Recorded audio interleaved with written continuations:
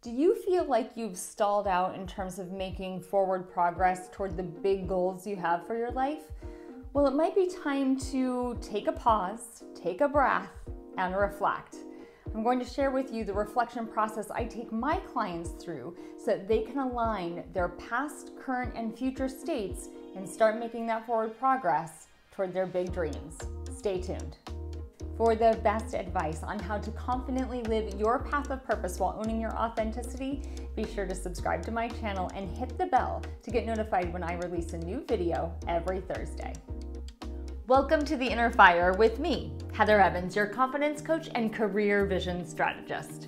It's time to live your life of purpose while owning your authenticity. Let's ignite our potential together. So the reflection process that I'm about to walk you through is one that I use with my clients on a regular basis. We look at the past state, the desired future state, and then we look at what's happening currently to see everything that's brought you to this current moment, and then what might need to shift in order to get you achieving the goals you want in your future. Now, I find this process so effective that I actually do this myself at least once a quarter. So get ready, because now it's your turn. So before we begin, I want you to grab a piece of paper or pull up a blank document on your computer.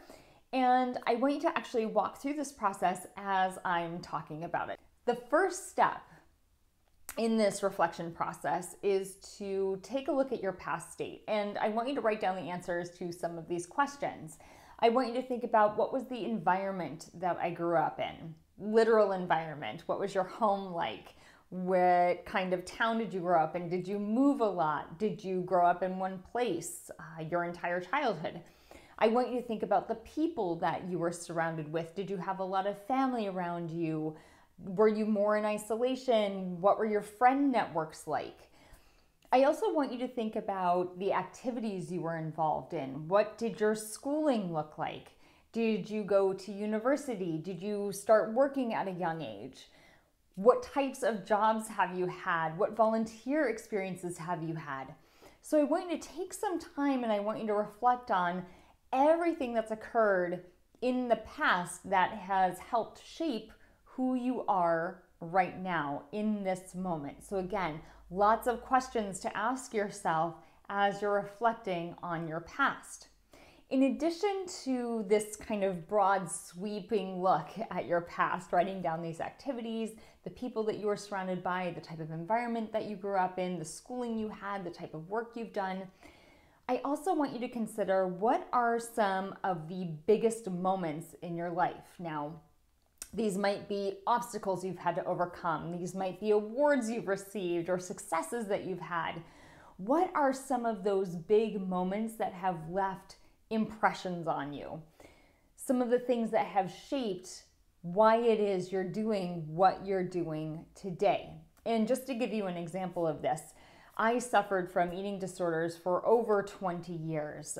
My journey with eating disorders started when I was around 12 years old, and it lasted well into my early 30s. And the work that I had to do to overcome my eating disorders has shaped who I am today. It's a component in how I work with people, how I relate to people, how I connect with them, and how I operate in this world today. So what are some things, that's just an example, what are some things that you have dealt with in your life, some successes that you've had, these big things that have left a mark on you, an impression on you, and you don't have to assess right now how it might be impacting how you work or how you're showing up. I simply want you to write them down and just take note of them, that they've occurred in your life. So this is step one of the reflection process, looking at your past, looking at all of those factors that have shaped who you are today. So the next part of this process is to reflect on the future you want to create for yourself. Now, I want you to go a little crazy. I want you to go big. I want you to think about this as though nothing is off the table. So what do you want to manifest in your future? Where do you want to be living? What kind of activities do you want to be doing? What does your work life look like? What do your relationships look like?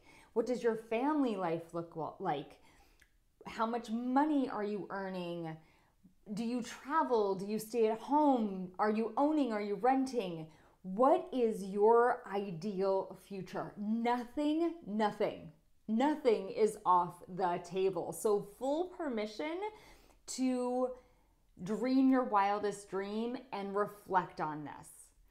I want you to think about the highest manifestation of yourself, the highest manifestation of your work, the highest manifestation of the life you could be living, and what does that look like? Now, for some people, when they're reflecting on this, it can be helpful to not only write it down, but also to find some images that resonate with you. So I have some clients who will turn to things like Pinterest and they'll put together an online vision board. If you're somebody who likes the cut and paste version, you can grab some old magazines, some newspapers, start cutting those up and creating a tangible vision board for yourself. That can be helpful in this process. Another technique that you can use when envisioning your ideal future is you can actually reflect and write a day in the life of. So you would actually write down, I wake up at this time, this is what happens throughout the course of my day, all the way until you go to bed at night. So what does that look like for you? And I'll share an example of my ideal future, but I wake up early in the morning around 5 a.m. A paper copy of the New York Times is on my front doorstep. I just love the feeling of opening up a paper and sitting down and reading it. I have a delicious cup of homemade chai, so I've had time to find the spices and create my own chai mix and cook it on the stove, and I make that for myself in the morning. I live on this beautiful piece of property on Vancouver Island in Canada.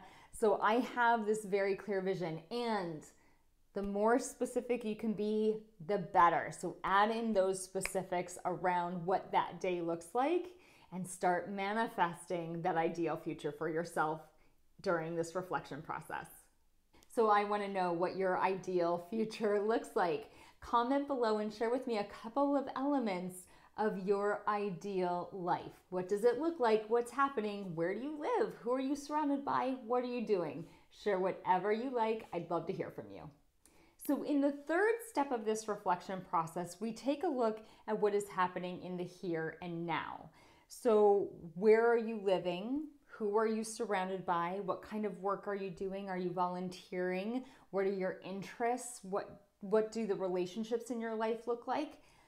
Because what we want to do is we want to look at how the past has shaped you, where we want to go in our future, but then we also have to look at the here and now to assess, does something need to change? Does something need to shift in order for you to manifest and achieve that ideal life that you laid out for yourself?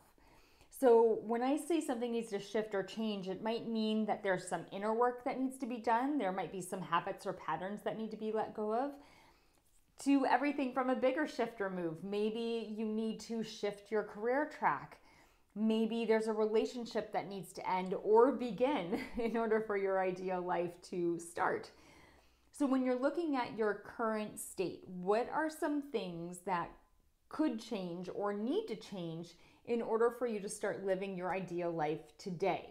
Oftentimes we feel as though we need to wait for the whole package to be delivered, that unless every aspect or all parts of my ideal life are happening, then it's not happening at all.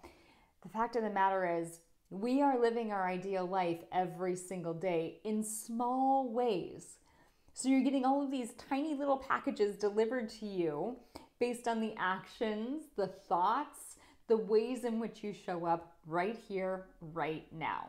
So if you're not living your ideal life today, what is one thing you could do? What is one thing you could shift or change right now to make your ideal life your reality today? Are you ready to start confidently living your path of purpose? I know you are. I want you to check out my recent video on how to do just that. I'll include a link for that below. So this reflection process is powerful, and it's part of the deeper inner work we need to do in order to assess if We are moving toward living our ideal future, doing the work we love, surrounded by the people we love, and thriving in confidence each and every day. If you're ready to deepen this work and you're ready to excavate and start making some shifts or changes to get you to that ideal future, I want you to book a breakthrough session today. I'll include a link for that below. Are you looking for support, encouragement, motivation, and accountability on this journey? I have just the thing for you. Be sure to join my VIP Facebook group for soulpreneurial women. It's called Ignite, and I'll include a link for that below. If this video was helpful, be sure to type reflection in the comments below. Subscribe to my channel and hit that bell to get notified whenever I release a new video every Thursday. Until next time, stay ignited out there. See you soon.